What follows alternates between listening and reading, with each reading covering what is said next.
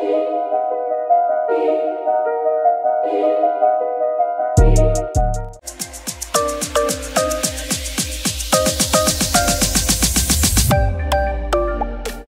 welcome back to my YouTube channel and another part of our music app series. So, in the previous video, we set up the theme, we set up the splash screen, and in this video, we are going to set up our core foundation of the project. So, basically, we will implement Koin, and along with that, I'll see if we could squeeze in retrofit side as well into this project and maybe call some sort of test data so that we can identify if all the implementation that we did is actually working.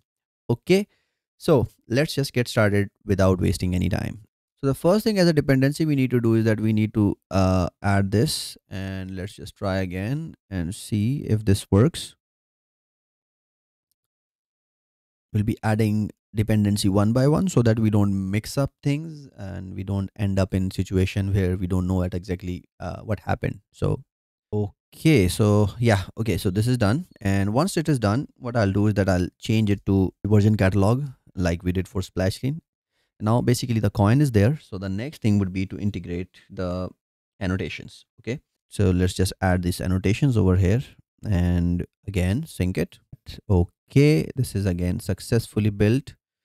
Now once you basically for annotation, what you need to do is that once you have something like this, you will need to define KSP as well, basically for the annotation processing. Okay, so basically for that, what we are gonna do is that I'm gonna use this KSP version over here into this plugin section. This is something like this, and you will sync it. So once you add this, it will allow you to add the KSP inside this dependencies, something like this.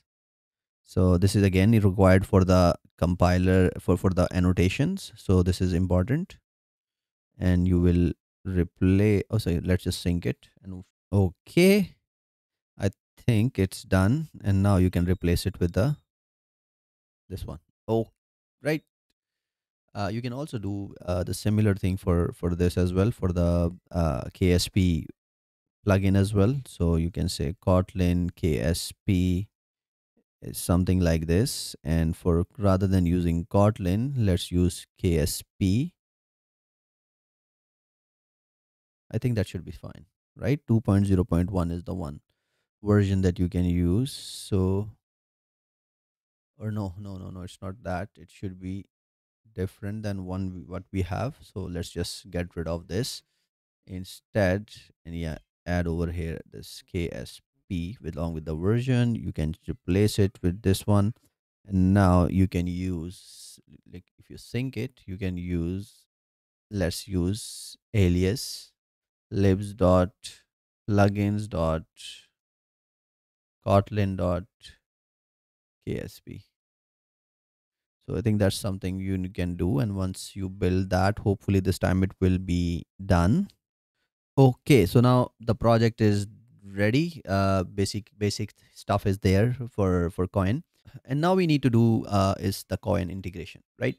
So right now I'm gonna do over here, go over here, click on this section, create a Kotlin class, and let's call it Musify app.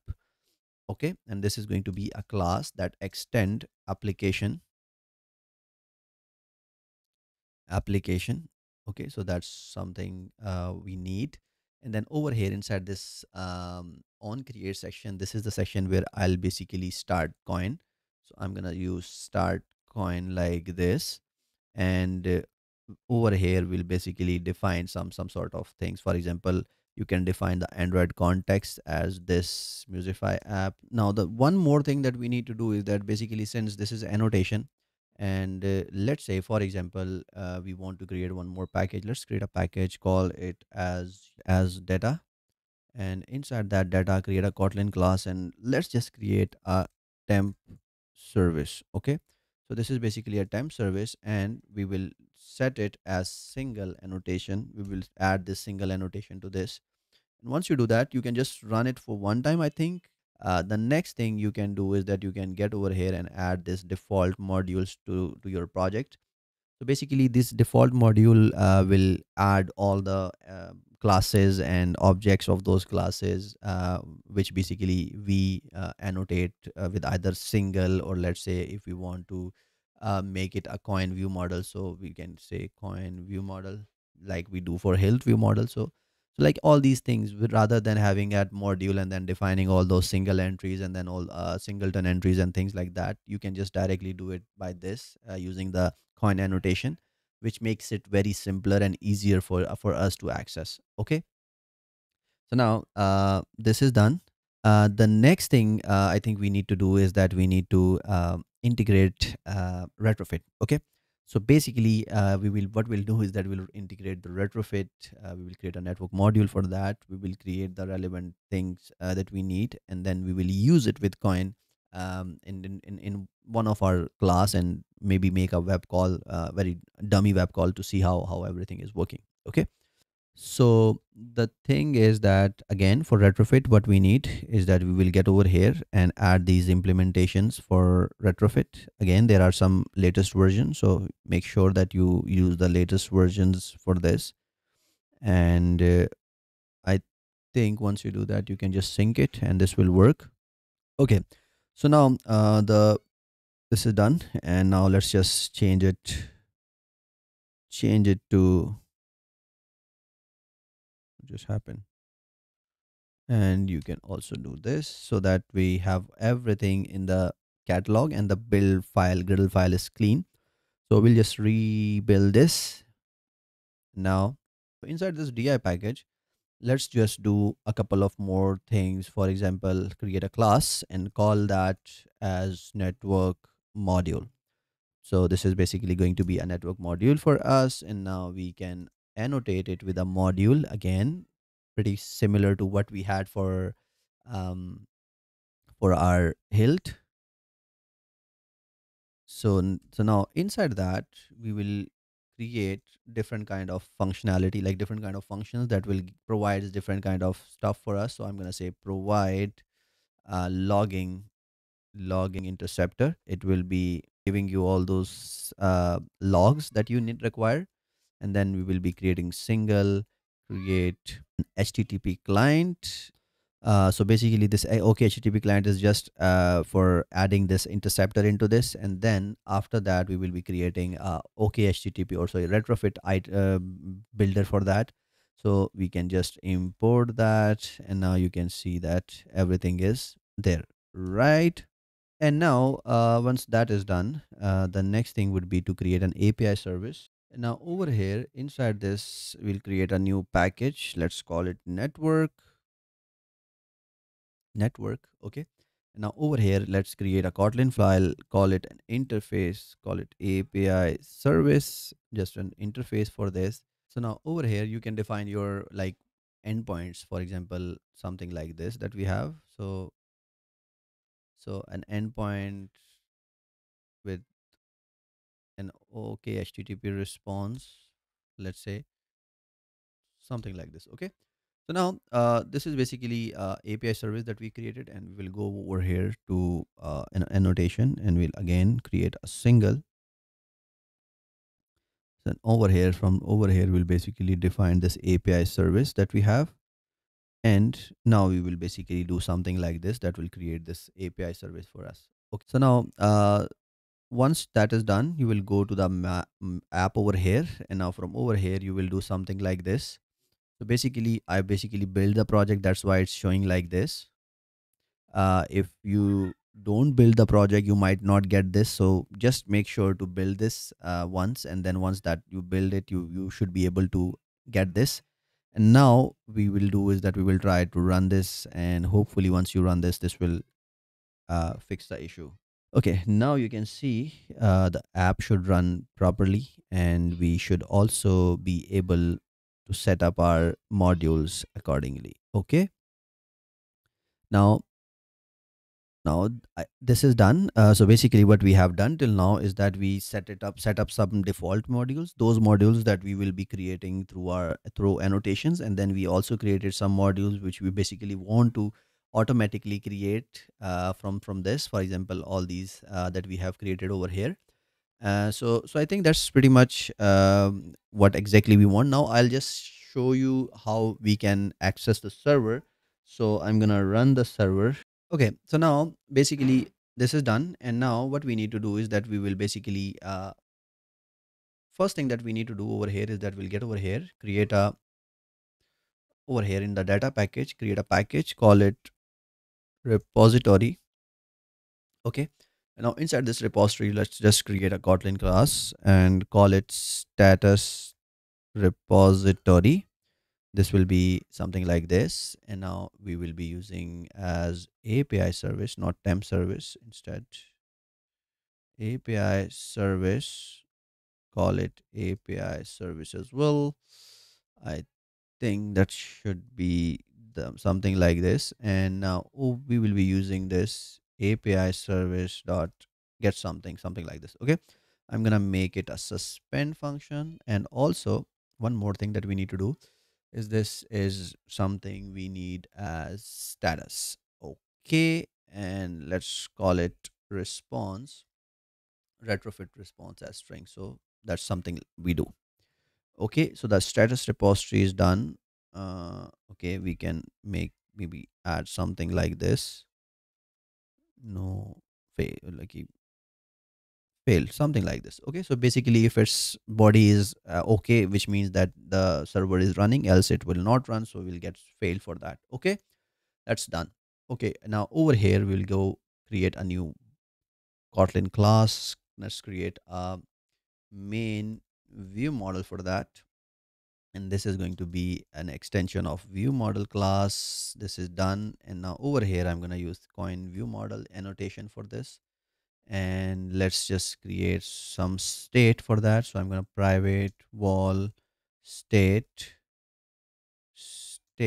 is equals to mutable state flow of an empty string, and then we'll be using as shared flow. Then we'll create a function get status.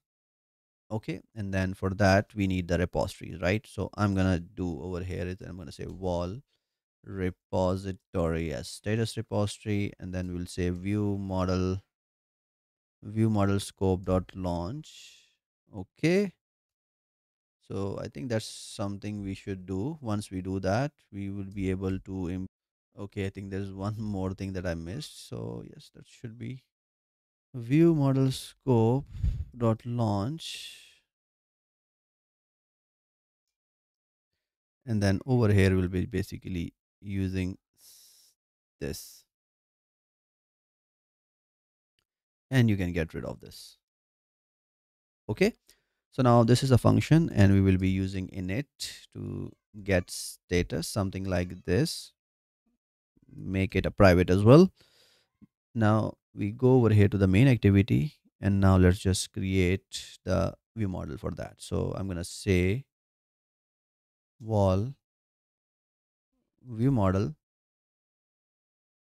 is equals to as main view model is equals by view models. I think that should be enough.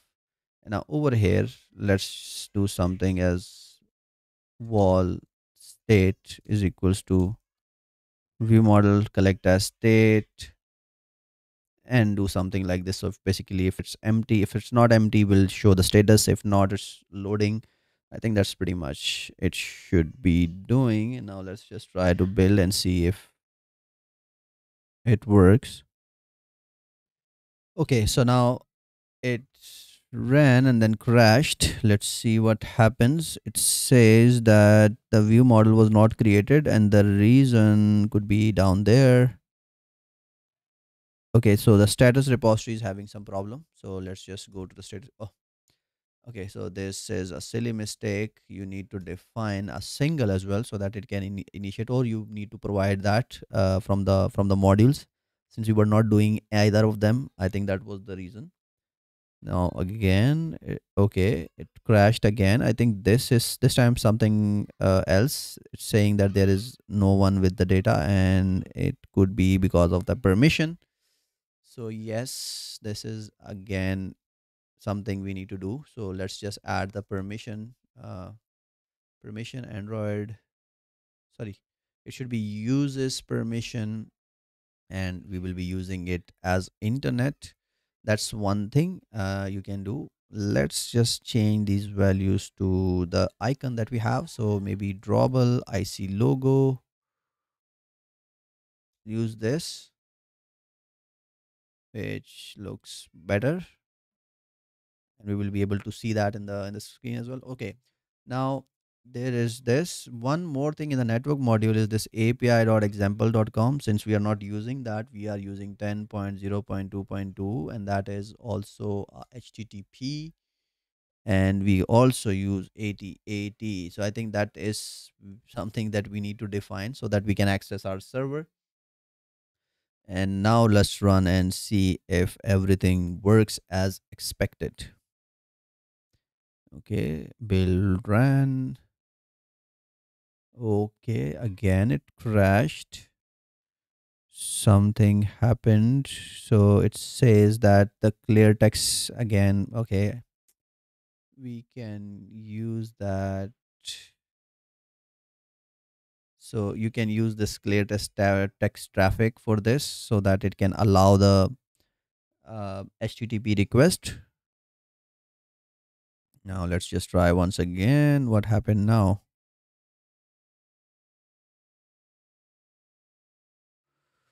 Okay, I think so. Now over here, let's just do one more thing and call it JSON is equals to JSON builder, and you can pass that into this. Try this once again. Hopefully this time it will work. Let's see. Or we'll have to change the backend response for how we want to show that. Just Musify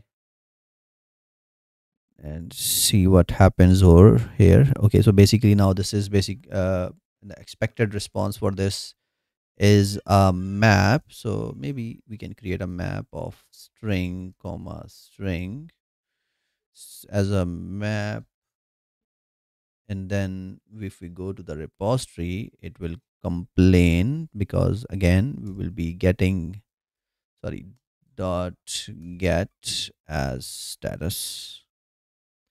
So I think that's something it should be. Let's just try once more.